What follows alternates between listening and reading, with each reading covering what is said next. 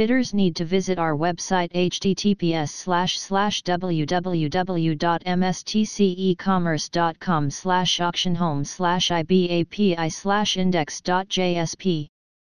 Alternately, bidders can use the URL http://ibapiauctions.com or http://ibapiauctions.co.in, which will navigate to the homepage for property auctions. Bidders would need to do one-time registration to access the bid floor and participate in the auctions. For this, please click the link, click here to register. Bidder will need to insert unique email ID and mobile number. Subsequently, system will send two distinct OTP, one in the email and another in the mobile for validation. Correct pair of OTP needs to be entered in the appropriate boxes for validation and completion of temporary registration. On successful completion of email and mobile validation, bidder will receive the temporary password on their mail.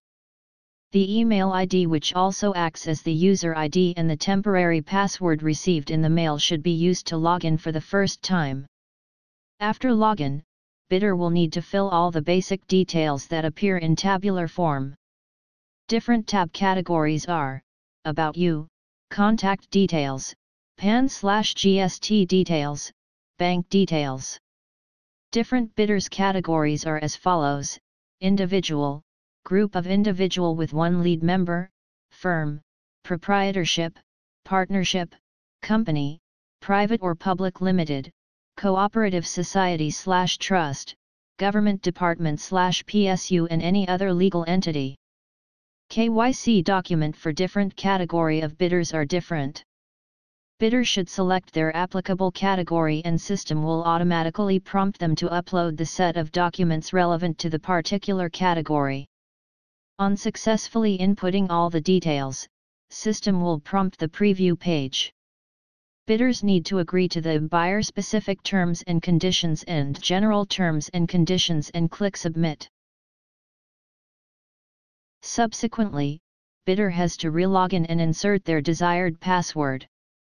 The new password that has been set should adhere to the rules of password, specified at the bottom of the page. Once password is reset, bidder can re-login with the email ID and new password.